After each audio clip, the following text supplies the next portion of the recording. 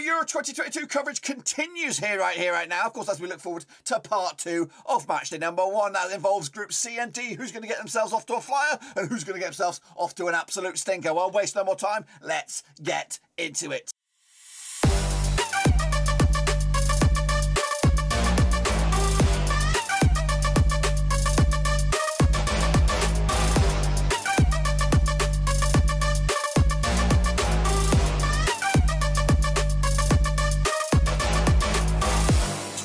Give another prediction video today. We're taking a look at match number 1, part 2 of Euro 2022, the ladies' game. That's right, of course, and we're going to get into that in just one second. If you know where you've been, smash your subscribe and keep banging today. All things Euro 2022 related, Blackburn Rovers related, women's football itself related, boys, because it is, of course, an area of the game we've never explored before. But of course, Cass is getting our predictions. Of course, the cat, and of course, Millie has been giving her predictions as a better brain than mine at the moment. But of course, hopefully at the end of this will be a much better for it. This is an educational process for me, and hopefully it is for you. Of course, it is getting a lot more coverage on the TV, and of course is a great thing for all of us, because we love football, we love the game, and it doesn't matter who's playing it, of course. Anyway, we'll get into that in a minute. Of course, please shout out to my VRPs, they're the patrons, guys. But anyway, let's remind ourselves, of course, of the nations of Group C and D. Those are the games that we're going to take a look at today. Just four of them? 4 games to be had.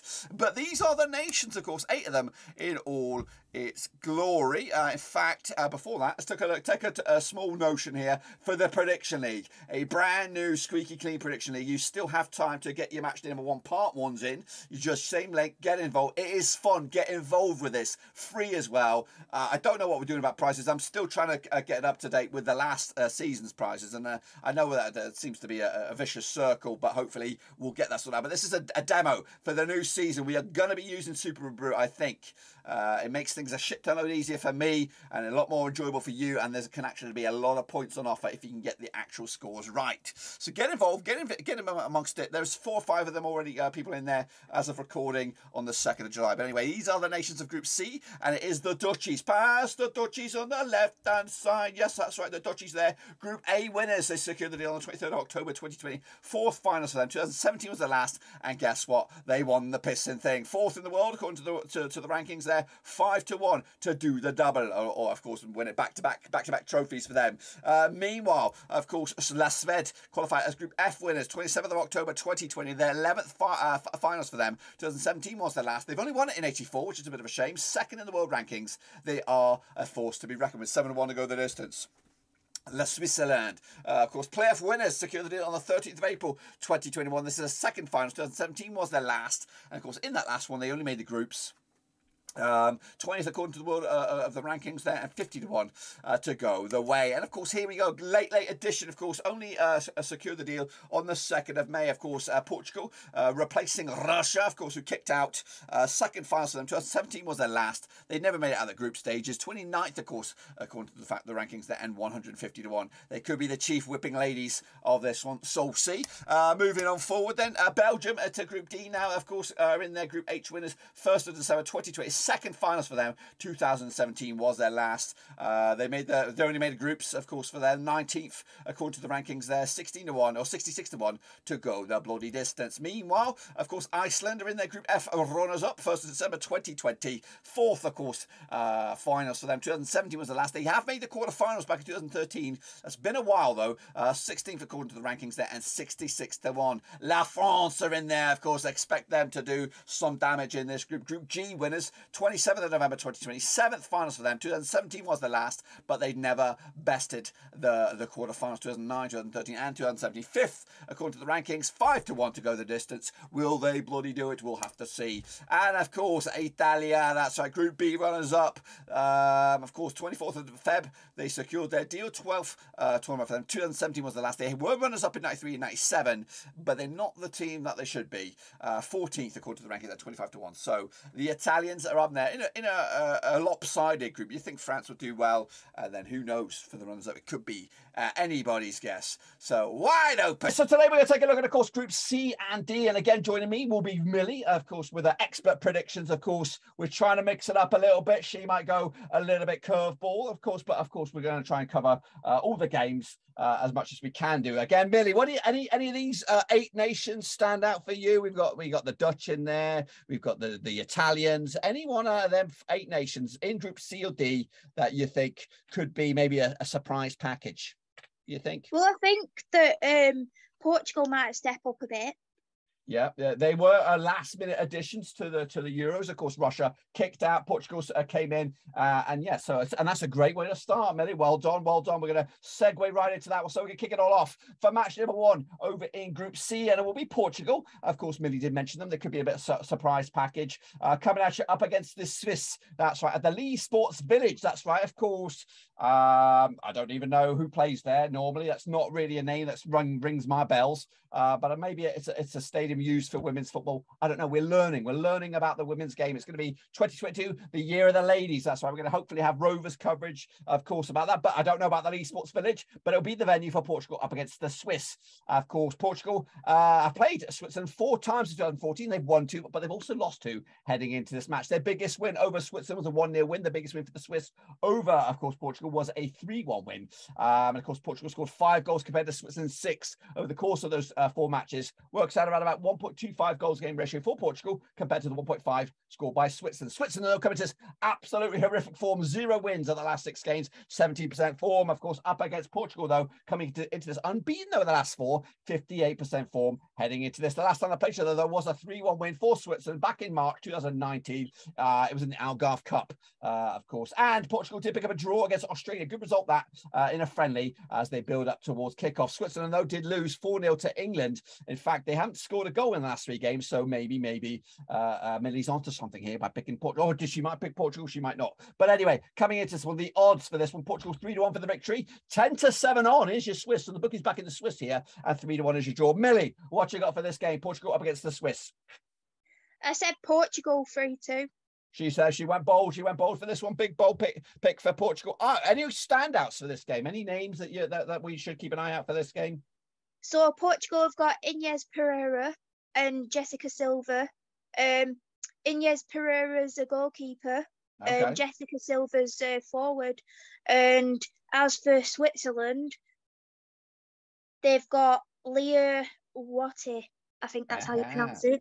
Well, if we haven't got it right now, we will get it right by the end, because it might be a name to watch out for. So we got picks in the house here. Millie has gone for a result here for Portugal. 3-2 win for Portugal. I've gone the other way. 2-0 win for Switzerland. One of us is going to be right, unless it's a draw. Next up, of course, we have the Netherlands, the Dutchies, up against Les Smed. Of course, this match will take place at Bramall Lane. Where's Bramall Lane? Sheffield, right? That's right. Yeah. Sheffield. She's right on the money there. Mark Parsons is the manager for the Dutchies. Peter Goodhartson is the manager for the Swedes. They played each other 7 times in 2012. 3 wins for the Dutch, 2 for the Swede, and 2 draws as well. The Dutchies coming to 4 wins of the last 6 in all competitions, 67% form for them, up against the Swedish, 92% form, winning 5 of the last 6. Of course, the biggest win for the Dutch over the Swedes, 2-0 win. The biggest win the other way was a 2-1 win for Sweden over the Dutchies. Of course, I'll tell you when that was in a second. 7 goals scored by the Netherlands over Sweden since, of course, 2012. 5 goals returned. Works out around a 1 goal a game ratio for the Dutch, 0.71 goals a game ratio for Sweden. Coming at you, though, last time they played each other was a 1-0 win for the Dutch against Sweden back in July 2019. That was in the semi-finals of the World Cup. Goodness gracious me. Over extra time it was played there. And, of course, the Dutchies go through. The last time Sweden won was a 2-1 win, like I said, back in May 2015, way back in a friendly. Of course, the Dutchies with a 3-0 win over Belarus back in 28th of June. Of course, also, they did get their asses spanked by, of course, English back in 24th of June. Meanwhile, the Swedes picked up a 3-1 win over Brazil in a friendly, as, of course, they build up to kick off as well. The odds for this one coming at you, 31-20 is the Dutch, 21-10 is your draw, 13-8 is your Sweden. What you got for this one, Millie? I've said 0-0. 0-0. She's keeping it quite close to her chest. Any stars on this one for the Dutch or for the Swedes? So Netherlands got Jill Roord and Vivian Miedema. I think that's how you pronounce it. Jill Roord's a midfielder and Vivian is a forward. And as for Sweden, they've got how do I pronounce this? Fridolina Rolfo.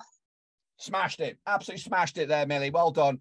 With their names that we are all hearing for the first time, because we are new to the English of the ladies game, but we're going to be masters at the end of it. So, of course, Millie went with a 0-0. I went with a 2-1 for the Dutch. And again, one of us could be right, one of us could be wrong. And again, make sure you get your predictions in on the Super Brew link, free. Get in it. It's good bit of fun. Maybe you could become the kingpin of women's football, or the queen ping, whatever. Anyway, into the final group now is Group D, and we're going to go with the Belgians up against Iceland. Now, this match will take place on the 10th of July at the Academy Stadium. No idea where that is. Let me know down below. Of course, Belgium managed by Yves Schmiels up against Iceland's Torstein Haraldsson. Easy for you to say. Played each other 3 times, these two sides, nations anyway. 1 win apiece and 1 draw. Wow, wow, wee, wow. Of course, the Belgians coming into winning 4 of the last 6, 67% form, up against the Icelanders. Just 1 defeat in the past 6, 83% form. The biggest win for Iceland over Belgium, 2-1 win. The biggest win the other way was a 1-0 win.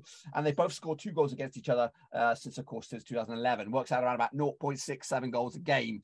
They played each other last back in 2016. It was in March. 2-1 win it was for the Icelanders.